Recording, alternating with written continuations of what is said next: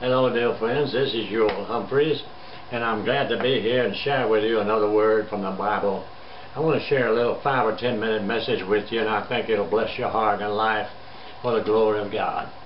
I want to speak to you today on the fact that we have a commitment means contentment. In order to be contented, we must learn to commit our life to the Lord. And when you commit your life to God, you're going to find contentment. Because I believe the only contentment, the real only thing that can make you really content, is to be right with God and committed to Him. Commit your way to Him and He will bring it to pass. The Bible says in John, in the first John, the first chapter, it says this: if we walk in the light as He is in the light, we have fellowship one with another, and the blood of Jesus Christ cleanses us from all sin.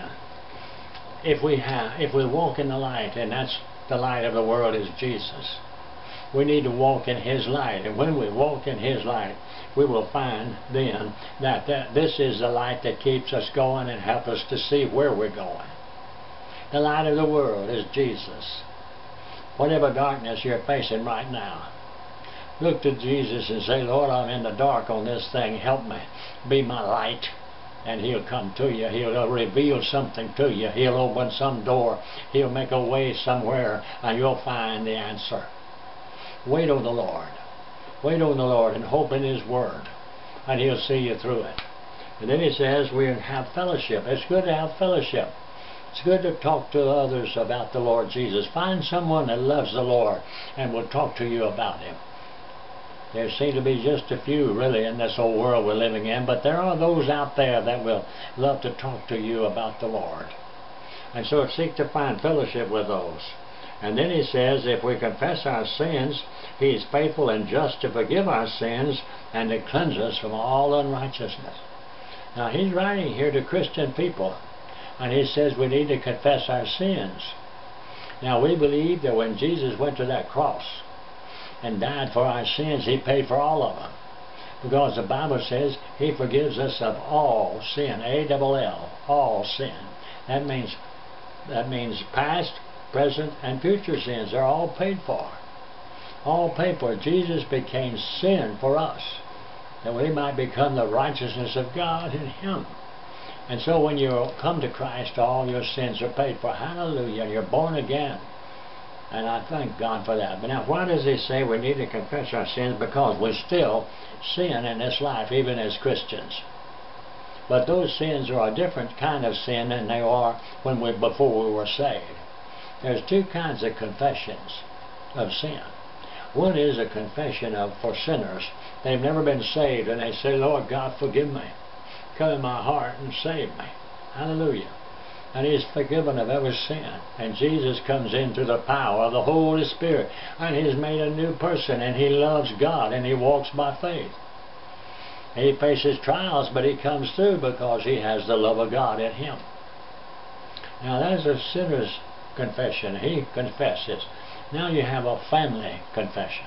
That is, after you're saved, you're a child of God. Now you confess because you're confessing as a member of the family, and you say, Father, forgive me. I'm sorry.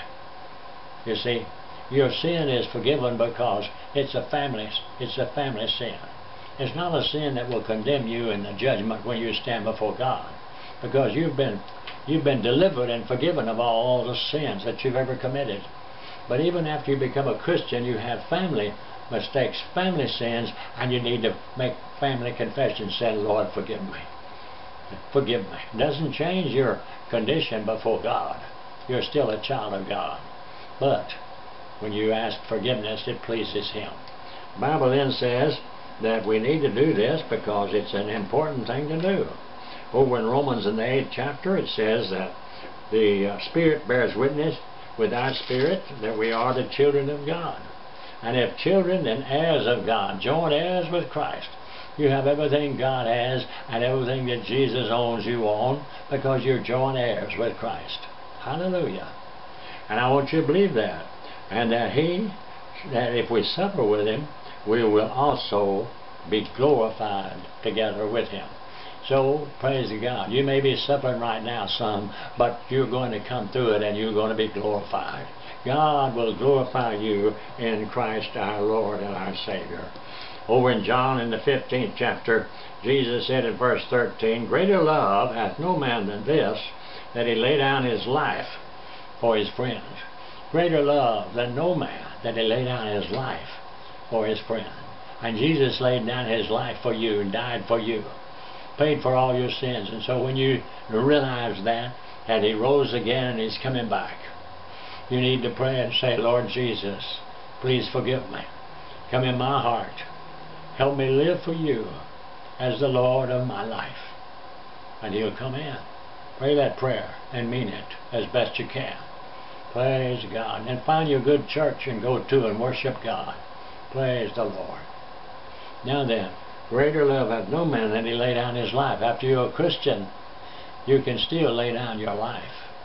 Laying down your life doesn't mean you have to just lay it down to die. It also means we need to lay down our life to Him in order to live. In order to live for Him, you must lay down your life. For He has said in John 9:23, "Whosoever will come after me, let him lay down his life. Let him deny himself, take up his cross." That's a cross of death through your spiritual life. Take up your cross and follow me. You must lay down your life to Jesus, dear friend, in order to find Him. And when you do that, you'll find Him and it'll be real. Jesus will be real. And you'll have the assurance that you belong to God. Blessed assurance, Jesus is mine. Oh, what a foretaste of glory divine. Heir of salvation, purchased of God, born of His Spirit, and washed in His blood. This is my story, oh, this is my song, praising my Savior all the day long. This is my story, this is my song, praising my Savior all the day long. Perfect submission, all is at rest. I and my Savior am happy and blessed, waiting and watching, looking above. Oh, whispers, mighty whispers of grace, and a worship of love. This is my story, this is my song, praising my Savior all the day long. This is my story, this is my song, praising my Savior all the day long. Praise the Lord. God bless you, dear friend. And may you learn to praise Him all the day long. He loves you very much, and I love you. May God bless. Amen.